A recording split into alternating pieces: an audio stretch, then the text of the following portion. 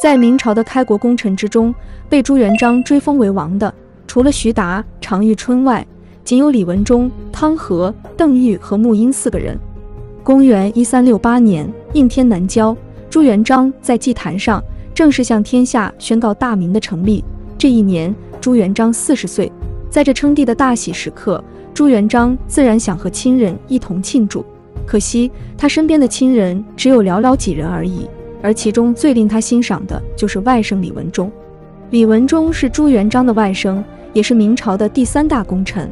然而李文忠最被人津津乐道的却不是他的赫赫战功，而是他的死因之谜，以及他生了一个好儿子李景龙。李文忠是盱眙人，他小的时候家中条件还算富裕，起码吃得饱饭。李文忠12岁那年，生活的平静被打破，旱灾、瘟疫双双侵袭，母亲病死，还没等到灾情结束，乱兵又侵扰他们的生活，父亲李真只好带着李文忠到淮东避难。众所周知，朱元璋出身贫贱，后来家中又因遭遇天灾人祸而缺衣少食，父母去世后，兄弟姐妹们死的死，散的散，导致朱元璋几乎没有一个像样的亲戚。不过有一家例外，她就是远嫁盱眙的二姐。二姐家里还宽裕，时常接济朱元璋，直到战乱将他们彻底分开。没错，朱元璋的二姐就是李文忠的亲娘。李真和李文忠父子当了2年难民。有次，李真打探到李文忠的舅舅朱元璋当了郭子兴的首领，这使他们无望的生活有了一丝希望，于是赶忙收拾行李前去投奔。一路上风餐露宿，有好几次险些丧命，好在命不该绝，终于在滁州与朱元璋相认。李真父子经历9死1生才到达滁州，而朱元璋在得知二姐已经亡故，只留下李文忠这个孩子后，在伤心之余，对外甥李文忠更加疼爱，不仅将其抚养在府中，还让他随自己姓朱。朱元璋曾经收养了不少孤儿为义子，他的义子们此后大多在军中担任领兵大将，比如穆英和文辉等等。但最令朱元璋重视的孩子，还是亲侄子朱文正和亲外甥李文忠。不过，朱文正后来因不满朱元勋赏罚不公，愤而叛变，被朱元璋幽禁致死。而李文忠则一直跟着朱元璋南征北战，为建立大明立下不世功勋，后来成为大明开国6大公爵之一。公元1357年，李文忠19岁，此前他一直在朱元璋身边学习，从未上过战场。这一年，常遇春领兵攻伐池州，与同是义军的徐寿辉部打出了真火，两方为了争夺池州大打出手，只不过起初常遇春手中兵力不足，没有占到上风。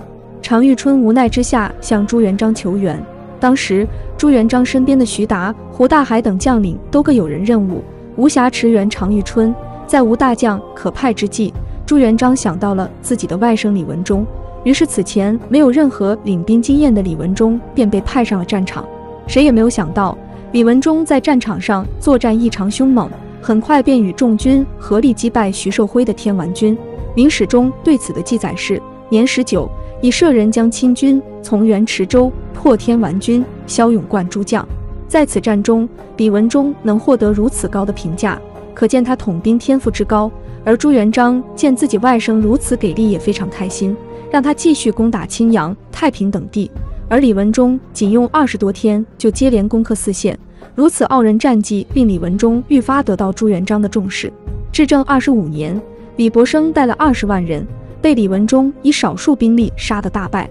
次年，李文忠进攻杭州，替张士诚守城的将领不战而降。朱元璋大喜，不仅给李文忠升职加薪，还让他不必再姓朱，恢复李氏的姓。这一年，李文忠仅有28岁。此后，李文忠又在攻打张士诚的过程中屡立战功。大明建立之后，李文忠又多次领兵出塞征伐元廷残余势力。洪武3年，李文忠担任征虏左副将军，与徐达分道北征。此战，李文忠俘获元昭宗嫡长子及诸王、将相等数百人，战利品还有前朝玉玺、大圭等。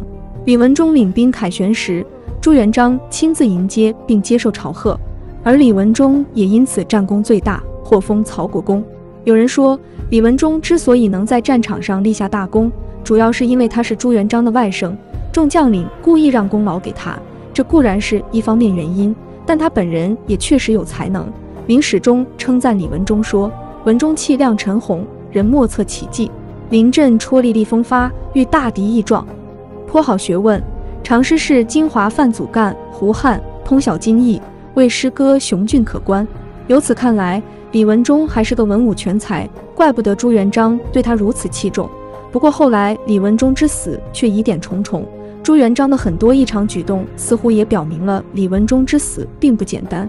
这又是怎么回事呢？1383年冬，李文忠生病在家休养，朱元璋曾亲临其家中探视，并且还让淮安侯华忠亲自调理李文忠的药。第二年，即1384年3月，李文忠在府中病逝，终年46岁。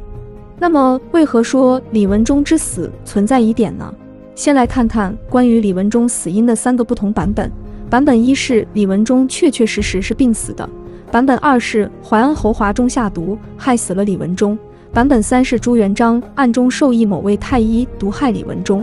对李文忠的死因之所以会产生那么多的猜测，主要还是与李文忠死后朱元璋的异常举动有关。据明史记载，在李文忠死后，朱元璋怀疑有人给李文忠下毒，害死了他的亲外甥宝，因此将问诊的太医全部处死，连他们的妻儿也不放过。而照顾李文忠的华忠则被很惨地剥夺了爵位，全家流放。有人认为，明史的这种说法是在欲盖弥彰，朱元璋是想掩盖李文忠的真正死因，才让华忠和太医背了锅。要知道，是朱元璋命令华忠照看李文忠的。当时李文忠的儿子李景龙应该已经成年，按理说让儿子照顾生病的父亲天经地义，但朱元璋偏偏只派另外一个人料理李文忠医药。如此看来，华忠恐怕只不过是用来监视李文忠的工具人罢了。况且淮安侯华忠与李文忠之间并没有什么仇怨，而华忠明知李文忠是朱元璋的外甥，还敢给李文忠下毒，这不是自己找死吗？显然华忠不会那么傻。另外，朱元璋在给李文忠之子李景龙的袭爵诏书中还有这样一句话：非制非谦，积累社稷，身不免而自忠，而其见前人之师，保尔富贵。从中可以看出，李文忠曾经应该犯过什么大错，被朱元璋抓住了把柄，所以才对李景龙提前训诫。这也不禁令人怀疑，李文忠之死是朱元璋一手策划的，而贬华忠、朱太医只不过是用来掩盖真相罢了。然而从另一方面看，朱元璋也没有毒杀李文忠的必要。李文忠不仅是朱元璋一生中最亲近信任的人，而且李文忠后来也不领兵权，整日居住在家中，与世无争，毫无威胁。虽然他有时候也因为劝朱元璋不必杀人太多，不必出海征服倭寇，不必多去宦官，而受到过朱元璋的训斥，但这些原因依然不足以构成朱元璋杀他的理由。因此，也有一部分史学家认为，朱元璋此举可能出于亲近的外甥病逝，一时气愤而丧失理智的原因。